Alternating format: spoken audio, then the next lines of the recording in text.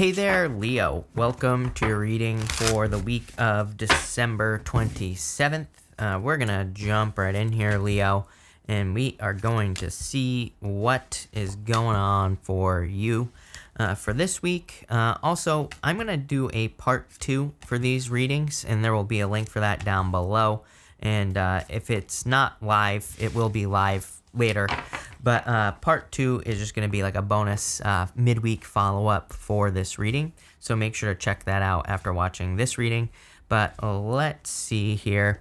You start off with the Ace of Wands here. So passionate new beginning coming in for you. This is your current general energies in this position. I forgot to pull an outcome for you here, Leo. But I feel there is a new beginning coming in for you. I don't know, pretty much every single sign has had something about a new beginning. It's the beginning of the year, obviously, and, you know, Happy New Year, but you could be starting something new, right? Very inspirational as well. I'm wondering, like, there's some sort of boost coming in here. I don't realize this stuff until the end of all my readings. You're the second to last sign that I'm doing for this week.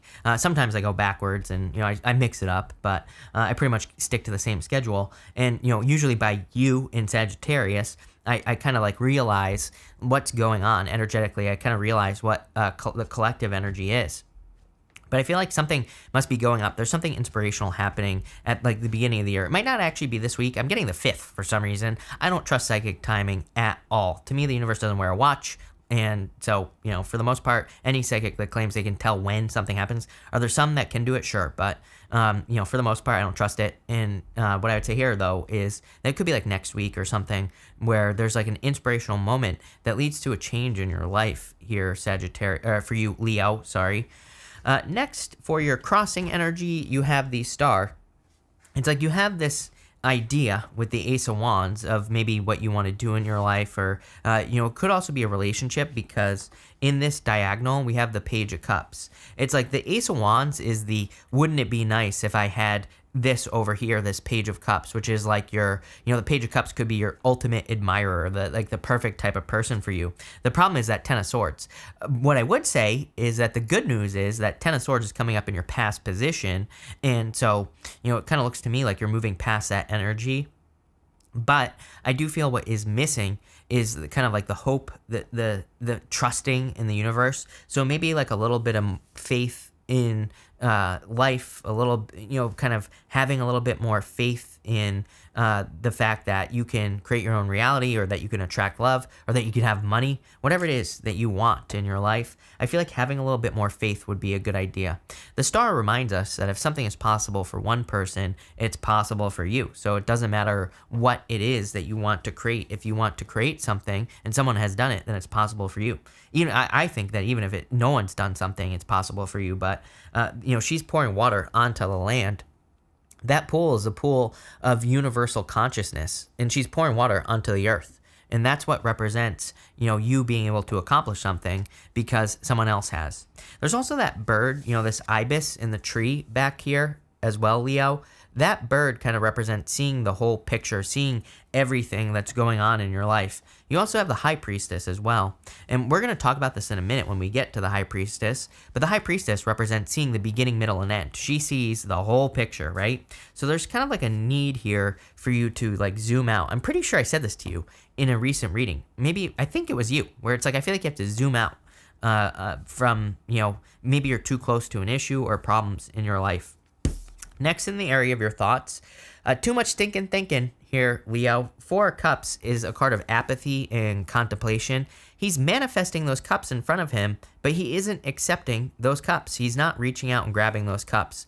I'm not going to sugarcoat it, and I'm not going to say like, oh, your life has been perfect, Leo, right? I think that there's a reason that you feel this way. It's like maybe you've tried to manifest love in your life in the past, and every single time it ends the same way. Maybe you've tried to manifest money, and every single time it ends the same way. Maybe you've tried to have a business, and every single time it ends the same way.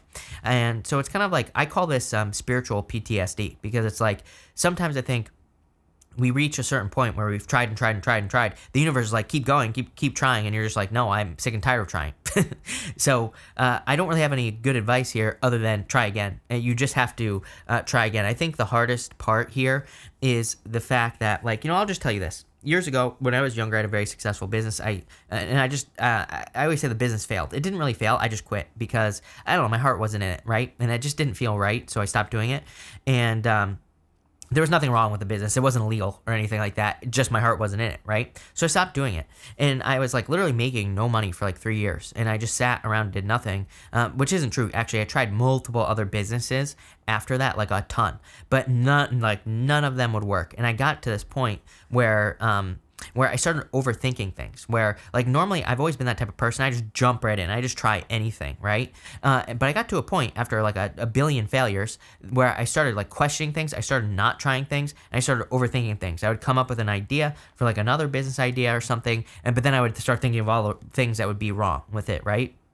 And it wasn't until I kind of just said, you know what, I don't care. I will be wrong as many times as it takes. It wasn't until I got to that point, which is, 4 cups is before that. And then after that, here in the area of your foundation, you have the Magician.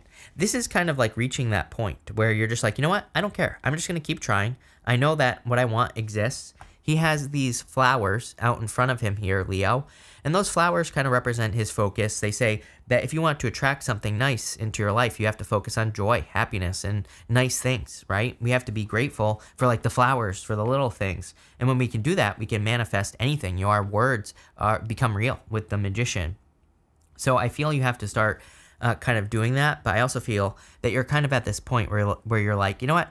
I'm just gonna create whatever I want, and I'm just gonna keep trying until something works. So that's what I'm getting here.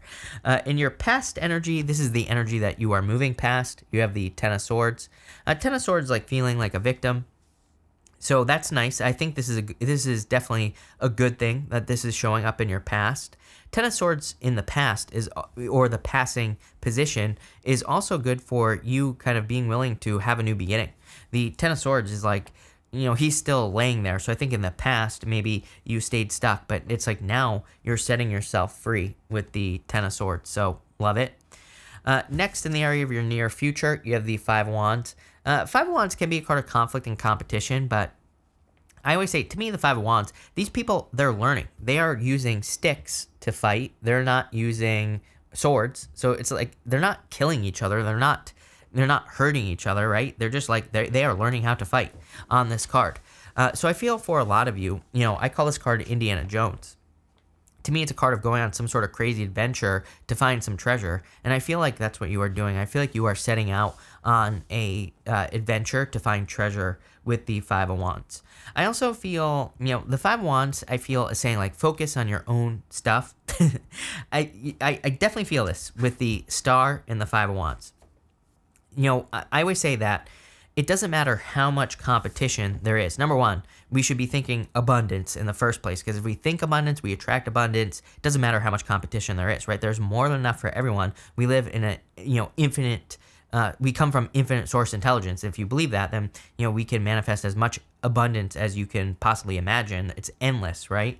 So when you have that mindset, it's a very good mindset to have. Number two, the Star card says, it doesn't matter if there were a billion people doing the same exact thing that you want to do. The Star says if something is your destiny, if something is for you, it's for you. It doesn't matter how much competition there is. I always say there will always be like another big YouTuber, for example, right? There are about 6 bajillion people on YouTube, right? But there will always be someone who reaches millions and millions and millions of subscribers, right? There will always be someone who grows bigger than everyone else because it's for them. Because they're meant to. And so I feel like you need to realize that if you have this, I feel this burning desire here, Leo, inside of you. It's like you want to accomplish something. I feel like that burning desire is the universe saying like, hey, this is for you. Wake up. Go start doing this. It doesn't matter how much competition there is. I don't know. Somebody needs to hear that. Next, in the area of your next few months, you have the High Priestess. I'm at a loss for words today, Leo. But the High Priestess is a card of trusting your intuition. Like I was saying earlier, she has these 3 phases of the moon as the crown that is on her head. And the 3 phases of the moon represents being able to see the, past, present, and future, being able to see the big picture, being able to see everything. She can see everything. She's also sitting in the direct middle of the card. To me, she represents kind of like neutral thinking. She doesn't think oh, like things are super, super bad. She also doesn't think things are super, super good. She's kind of like sitting in the middle. She takes a more balanced, she has a more balanced perspective when it comes to all things in life. She realizes that things usually are not at the extremes. Things are usually in the middle. And this allows her, that's what allows her not only to use her intuition, but allows her to be successful. So I feel that for some of you. This card also says the sky's the limit. Well, actually, there is no limit. There's no roof over her head. And that kind of represents the fact that she's able to create, things beyond her wildest dreams, but she needs to do the work. She does just only represent potential. I feel like I could be wrong, but I'm pretty sure you get the High Priestess a lot, Leo. So I think it would be a good time for you to dream big and for you to think of, kind of like more. Next, in the area of your closest relationships, you have the Hangman. I do feel a lot of you, Hangman is about making a sacrifice. He's hanging from the tree of knowledge as well, and he's sacrificing the use of his arms and his legs so that he can gain some wisdom. I kind of do see you, like, not just, like, I think all relationships, you're just kind of, like, taking more of that backseat approach, but in a good way. I feel that you are kind of becoming more of an observer with the people around you, and it's like you're becoming more of a listener. The Hangman doesn't really have to do with listening, but it is popping into my head. I think this is a good thing because it's going to allow you, it's like you're preparing for something. Pretty interesting. I'm actually going to clarify that right now. Well, you have this Queen of Wands that didn't want to come off the table, but I just want to quickly ask, what is Leo preparing for? Can we know? Well, a new beginning. This could be love as well, by the way. So you could be... I would say if you have your eye on a specific person, this could be you kind of developing the relationship, and that's what you're preparing for. For others, I feel like you're just preparing for a new beginning. Pretty powerful. I feel very good about that for some reason, so I like that. Next, in the area of your future feelings, you have the Page of Cups. Again, if for some of you, I do feel there could be love coming in for you. It could be any sign. You have Aquarius here, Pisces, Earth. You always get Earth in your readings as well. Could be Sagittarius. Could be any sign. But I do feel there could be love coming in for you. I also feel you're feeling very imaginative as well. The Page of Cups is a card of imagination. He's imagining that fish that is in that cup. That fish might not exist. Maybe it does. Maybe it doesn't. We don't know. He's got to grab onto that fish, whatever it is. It could be his wildest dreams. It could be something that he wants to manifest. But this is super powerful reading here, Leo. And finally, your outcome. You have the Temperance card. I feel like you have been very patient to manifest your dreams. I feel like you have been very patient to manifest your bigger desires, but it's like things are happening. I really feel things are happening with this card.